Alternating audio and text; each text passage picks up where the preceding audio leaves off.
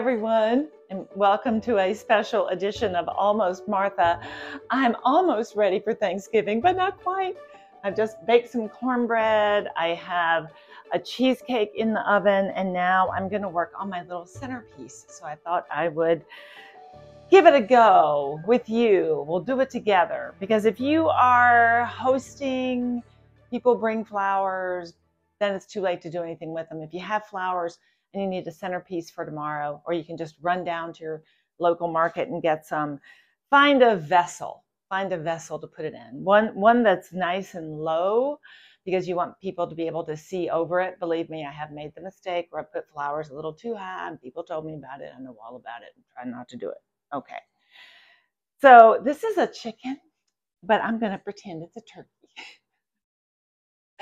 So I can make it for Thanksgiving. So this is what I use every year. And I have some floral foam, and I'm just going to try to, I don't know, get it to somewhat sit in there properly. So I'm just going to cut it. Really slices really easily. If you don't have floral foam, just get some masking tape and then put some small little strips crosswise, then lengthwise, and then you can just sort of nestle your flowers in there. Floral foam is really good if you're trying to do something in a vessel like this where you want to put a lot of flowers. Okay, so I'm just going to make it not stick up quite as much. You want the foam to hide just a little bit. So we're getting there. We're getting there. I'm actually going to cut off some pieces on the edges because it's a little rounded in here. And now that's nestling in there much, much better. There is a little room on the back. You can also just sort of piece this foam in as you need it. Okay. Okay, that is pretty good. Might try to put just a little piece in front. Okay. So my foam is there. I've had this foam a long time. Every once in a while, I'll use it, for something. Now I'm just going to prepare my foam for the flowers. Okay.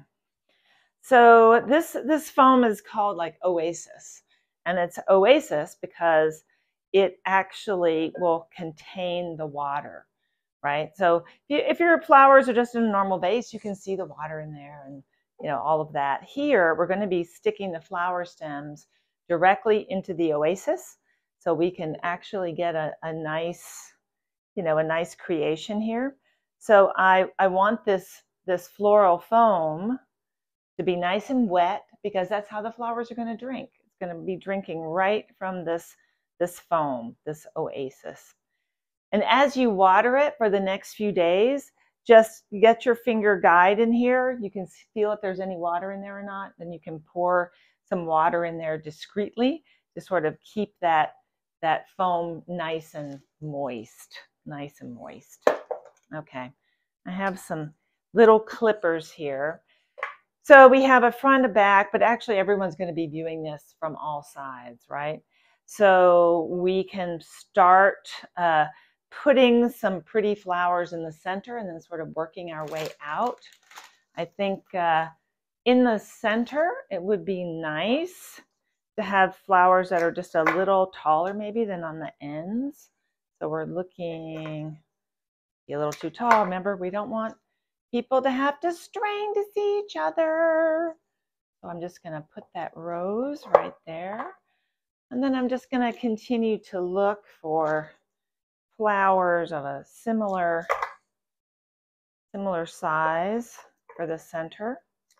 You can cut your flowers at an angle, and that will help them to drink a little bit. I love these. I love these daisies. They're just so beautiful and cheerful.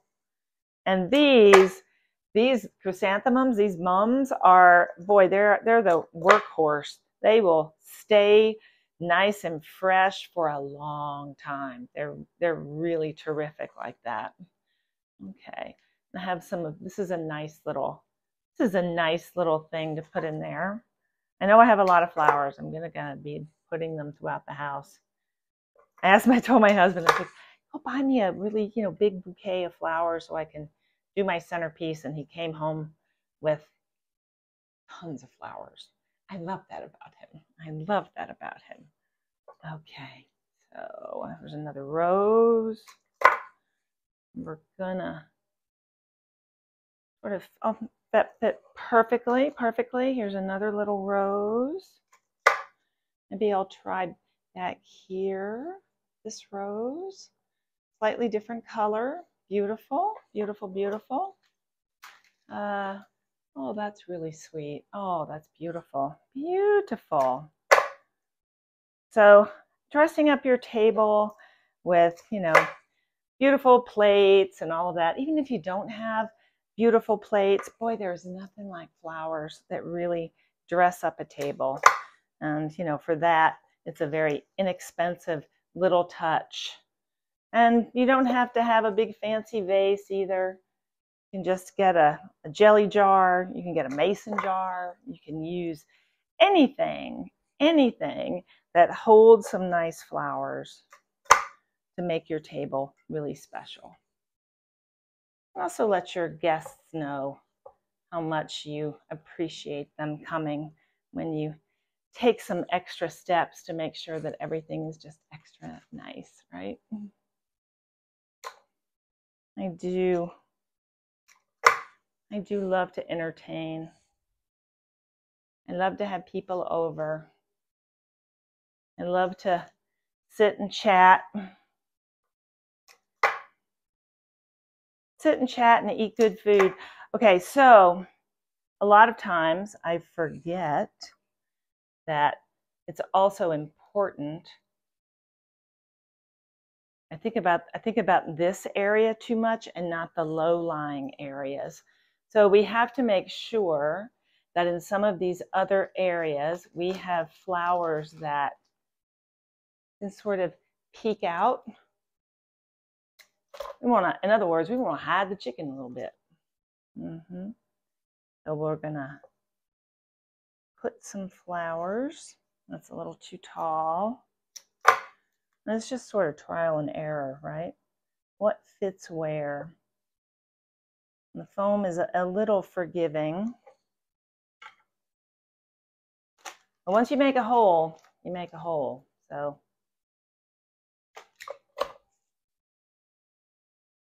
oh, so pretty. So pretty. I'm just going to put that right on my little chicken head. Come on now. All right. There we go. That's kind of cool. Okay.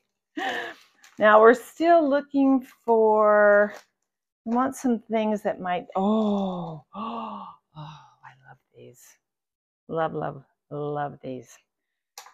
Now, these are difficult flowers because if we're not careful, they will die within a day or tomorrow. But they are so beautiful. I just really love them.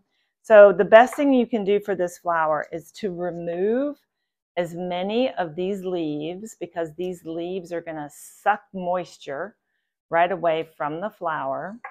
I'm going to cut this on a diagonal. And the other thing we can do to make sure that this survives is to spritz it with water, because this flower not only drinks from the bottom, but it drinks from the leaves. I happen to have a little spritz bottle for water for this very thing, for the hydrangeas that I have in my yard. Because once I bring them inside, I make sure they have lots of water and I spray those leaves. Very important. I think every day I go out there and spray those leaves, if I've cut them in the house. And when I'm watering hydrangeas in the yard, I make sure I water the leaves too, because the leaves drink that water and they require a lot of water when it gets hot out there. Okay, I'm just going to turn this around so you can see that just a little bit. Those flowers draped rather nicely. I do have some other vases I'm going to put out throughout the house.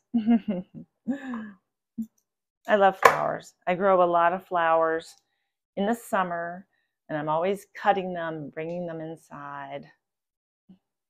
So I have a little cutting garden in a raised bed every year where I plant dahlias and I plant zinnias. They're so great just to put in little vases all around the house. Okay. We want to start filling in some holes. You don't want to be able to see the oasis, right? You just want to be able to see, oh, this is a cool thing. I've seen these before too. These are really cool plants. And they look very fall-like, right? They're super cool. A little odd, but super cool. And I don't know what these are. If somebody wants to write in and tell me what they are. I have an app on my phone that I can take a picture of a flower and it will tell me what it is. Because now I can't remember what these are. Okay. Well, I hope I'm not getting you too tall. I hope I'm not getting you too tall. Don't tell me that I am. After you do your arrangement, a really good thing to do is to just put it on the dining room table where you're going to have it and go sit down in that spot so you can see, if you can see the guests on the other side of the table. If you can't, then we have to take your creation and cut it down just a little bit because people, they do want to be able to see each other, right? Sometimes, no matter, you know, I think I've done it, but they could be shorter than me. And if they're shorter than me, they're probably going, oh, hi, how are you over there? How are you on the other side of the table? Okay. And, you know, frankly, I'm not like a professional arranger. I do this fairly often, but once I get it arranged, I'll put it on the table, I'll move it around, I'll walk around, and then I'll see if there's a spot I got to pay attention to. If I'm sitting down now, I see that this spot needs a little something in there. So you can sort of get a bird's eye view of how your guests are going to view the flowers. And then you can fill in any little holes and areas that you might have. Okay, so I'm trying to get some that sort of drape down just a little bit because we want to cover up that oasis. We want to cover up, you know, sort of the trick underneath it, which is that we put that foam in there to hold these flowers. We want it to drape just a little bit, just a little bit. Oh, well, we're looking pretty good, actually. And I don't think it's too tall, but we're gonna have to do the table test, frankly. So, and that's okay. Better now than later when you've got somebody saying, "Can I move your flowers? I can't see Bob over there." To which I'm always like, "Oh, of course. Of course you can."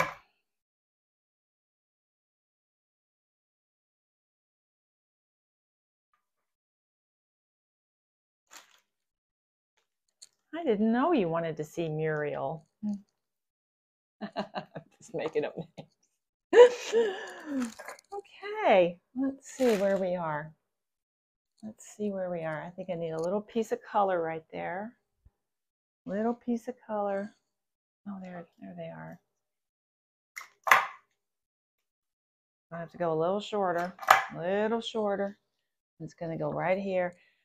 We're getting dense now, so I'm using my finger to go in there and feel for a place in the foam that I can put a new flower stem. The foam does move around a tiny bit, so just kind of keep it nice and steady. Okay, that's good. That's good. Oh, I love that one. I'll use that for something else. And there's another of my nice and sturdy mums. These have a pretty thick stem, so you have to kind of be careful where you put them. right? Okay, where do I need color? Where do I need color? Oh, I wish you could tell me. I wish you could tell me. Okay. Hi, Mom. How you doing? I bet you could tell me where I've missed something. Nope. Nope, that doesn't work. Okay. See, and that stem is so big, has a lot of weight to it. Okay. Okay, I'm going to put you right back. I need something a little smaller. That's a pretty thick stem too. Okay. I'm going to go right back to our rose again. Back to our rose again. Need a little color right there. Perfect. Perfect, perfect, perfect. Well, that is one fancy chicken, isn't it? That is one fancy chicken. We got some little things hanging down. That's great. Covering up that oasis. Fantastic. Okay. Boy, something's smelling good in my oven.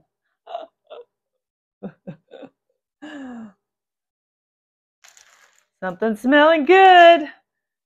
I have a cheesecake in there. Yes, I do.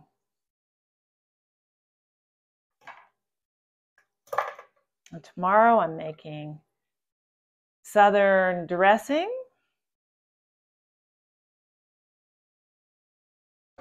And I'm making a cauliflower gratin. So there'll be lots to eat over here. Lots to eat. Okay. I think I'm coming down to the end. A little bit of color here. Color right there. Right there. Come on, baby. There we go. There we go. Okay. So now I'm going to put this on my dining room table. I'm going to see what it looks like.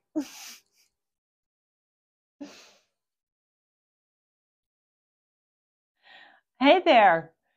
I think it works. I know, I'm tall. Yes.